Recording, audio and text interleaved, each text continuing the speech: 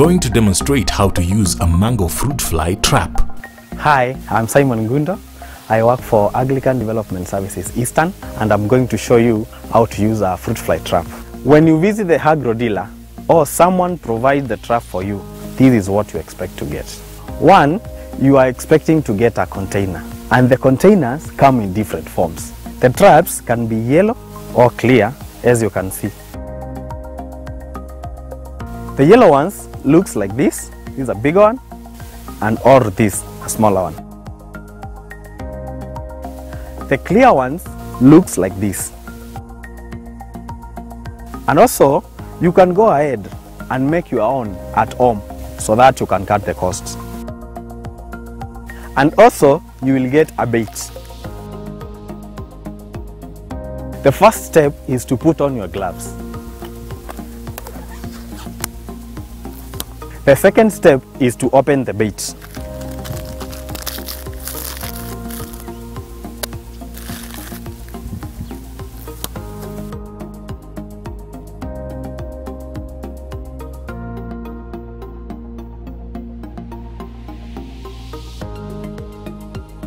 Then you put your bait in your container, and this is how you attach it.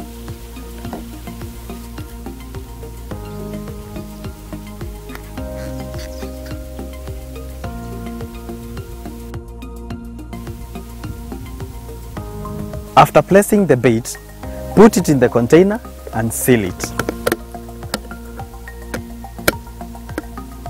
And now your fruit fly trap is ready to be put on the tree. For the homemade containers, look for a container which is slightly bigger than this. If you get a container of this size, make holes which will allow the bait to go inside easily.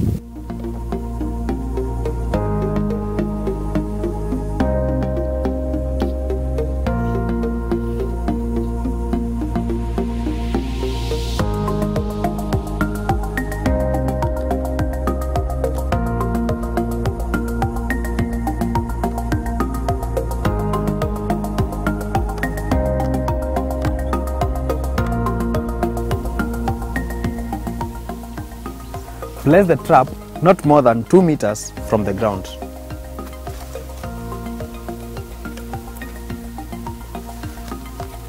Once the mango fruit fly trap is hung on the tree, the male fruit flies will rush into the container and will be killed. The more males that die, the lower the chances of fertilization, meaning that finally the fruit flies are eradicated.